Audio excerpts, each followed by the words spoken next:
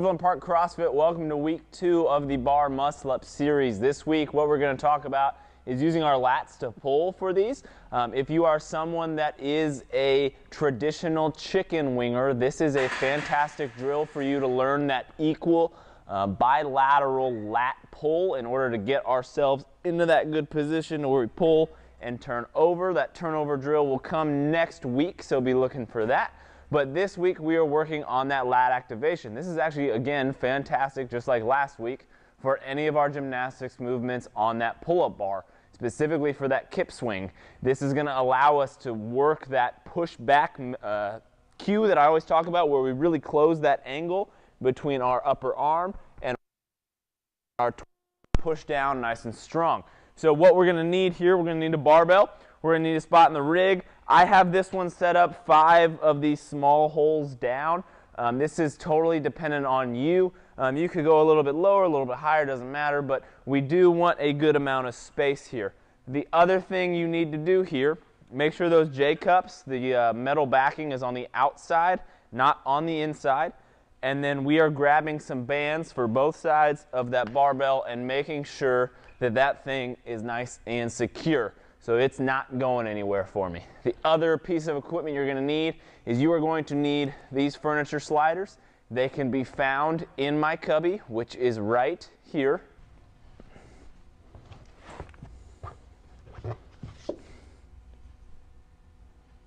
From there, we have our furniture sliders, we have our barbell set up, it's nice and secure, we're good to go. What we're going to do here, we're going to come down, we're going to set those furniture sliders on our heels. That barbell will be like so. I would also keep that bar in front of me, so when I pull here, I'm pulling back into the rig. This shouldn't make a whole bunch of difference because we should be really secure with those bands. But from here, I'm taking that pull-up bar grip, so whatever width I'm going to grip that pull-up bar with, this is exactly what I'm doing. Again, just like last week, whatever we feel more comfortable with that thumb, whether it's on top or wrapped around, totally up to you.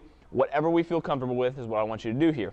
So what we're going to do from this position, we're going to take our feet, we're going to slide out nice and strong, and then we are going to push back with both arms, trying to get as high as we can. We build a little bit of momentum from the slide, just like we will from that pull-up bar. So it is very applicable, but this allows us to work that push mechanic. If you really want to get challenging with it, and this is something that's even challenging for me, but you're more than welcome to try it, you can actually work that full bar muscle up from this position. So I can come here, slide through, get that good pull, come over the top and finish that bar muscle up, coming back into the next one. So that is going to be our pull work to kind of get away from that chicken wing just a little bit, build some lat strength, and build that functional bilateral pull of those lats. If you guys have any questions, feel free to come ask me on this one. Also, feel free to grab these out of my cubby anytime you want them. Please just put them back, make sure they find their home. But other than that, you guys have a fantastic week.